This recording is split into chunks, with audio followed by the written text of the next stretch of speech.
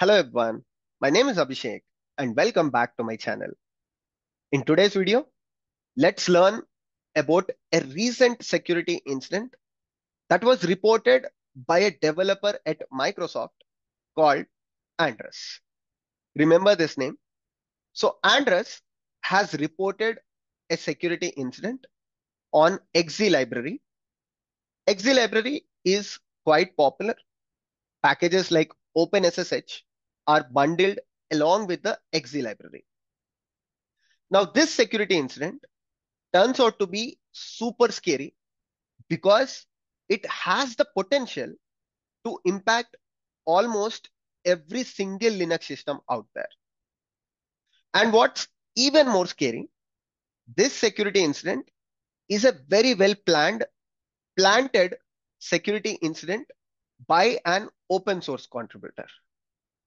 Yes, an open source contributor has intentionally, deliberately added malware to this exe library, knowing it is used by OpenSSH, so that this hacker can gain unauthorized access to the Linux systems. Because they have added the malware, they know that malware allows them to gain unauthorized access to the Linux systems. And imagine how many number of Linux systems are available over the internet. Almost every critical application is run on the Linux system. Almost every production server is run on Linux. So the impact of this security incident is very wide and it is so scary. In this video, let's try to understand how an ordinary open source contributor was able to do all these things. And let's also try to understand if you are impacted by this security incident. If yes, how to overcome, like what are the steps that you should take to eliminate the security incident in your environment. So the story goes back to 2023 January, where a person, allegedly a person, because still we don't know if this is a person or if this is an institution, group of people, but I can say a GitHub account with name Giatin has contributed their first contribution to the package XZ. So it's an open source GitHub repository called XZ, and they made their first contribution to it. After that, they made series of contributions, and then a group of people. Till now, we are not aware of the details of this group of people because again, those people never appeared on this project. So a person called Jigar Kumar starts a thread or a discussion on the XZ utils community saying the previous maintainer of this XZ GitHub repository is not that active. If you don't know what is a maintainer, in open source world, maintainer is the one that takes care of the project. You can simply assume as a project lead or someone who can make decision on the project. So Jigar Kumar starts a conversation that the then open source maintainer of this particular project called Collins, I assume that's right. So Collins is not that active and this project needs a new maintainer. And the other person who is very active on it is Giatin.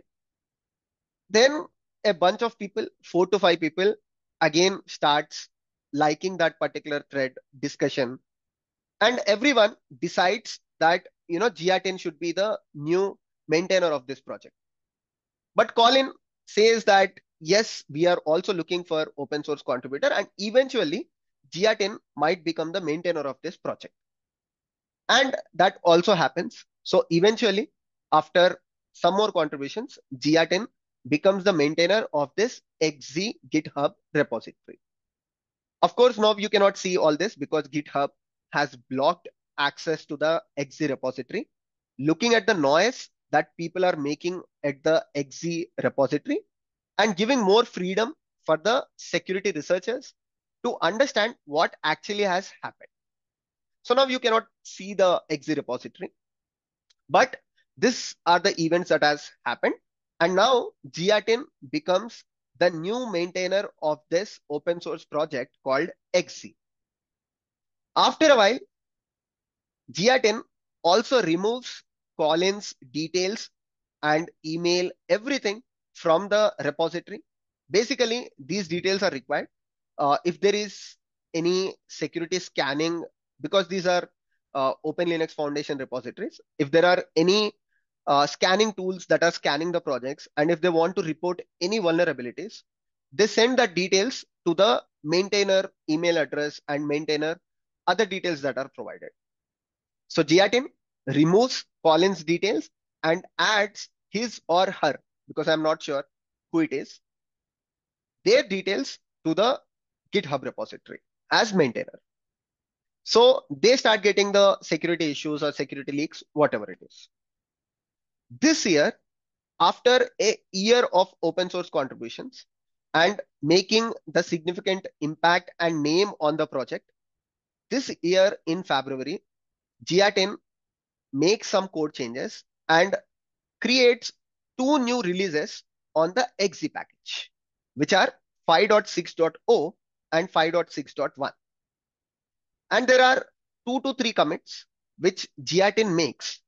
And there are very malware related commits, but nobody comes to know about it because Gia10 adds these malwares to the test code of the GitHub repository. And these malwares are added as that .mp4. These are added as some kind of binaries that people are not so suspicious about it.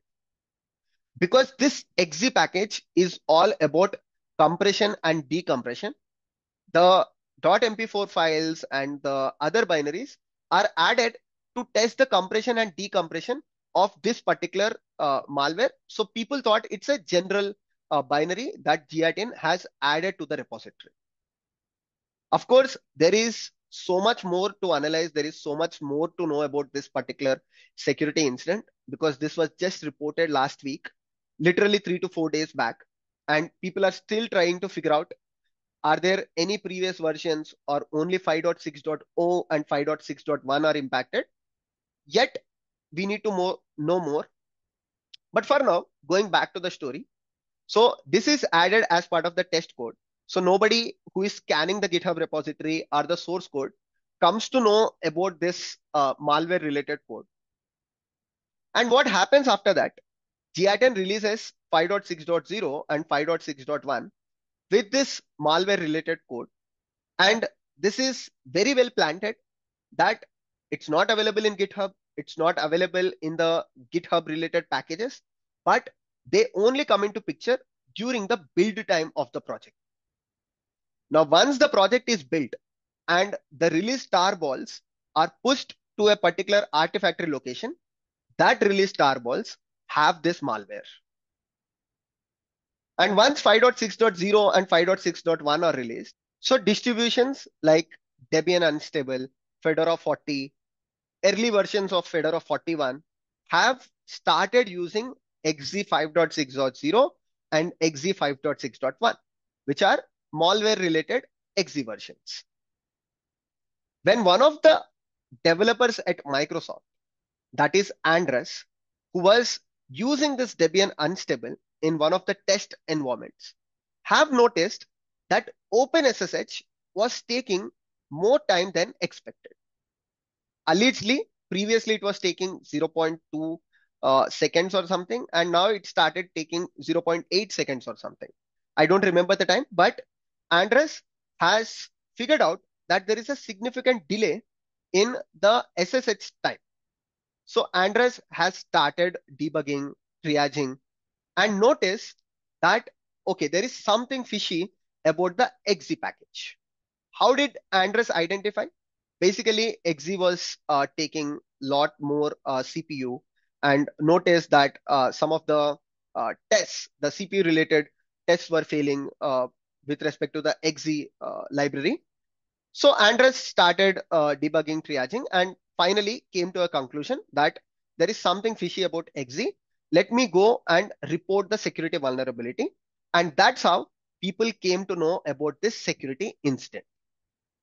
We are very lucky because The Debian unstable Fedora 40, Fedora 41 early versions are mostly not used in the production systems, because in the production systems, people use Debian, people use Red Hat, Enterprise Linux, or people use any stable versions of the distributions, enterprise distributions.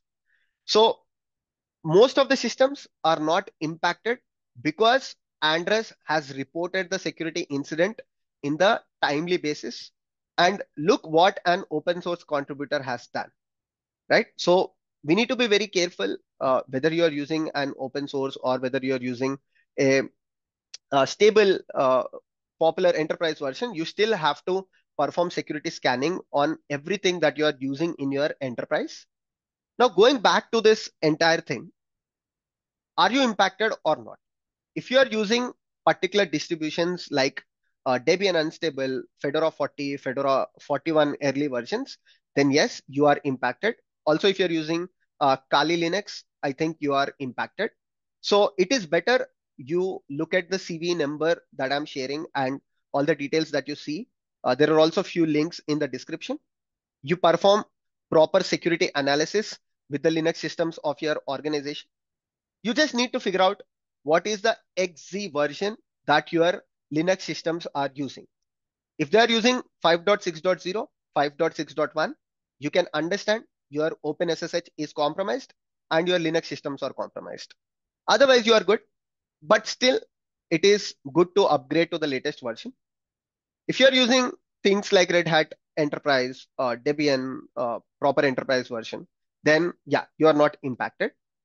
So this is the entire security incident. It is super interesting. You can read more about these things because I've explained at a very high level. Using the links in the description, you can understand the step-by-step series of events that have taken place. See you all in the next video. Take care.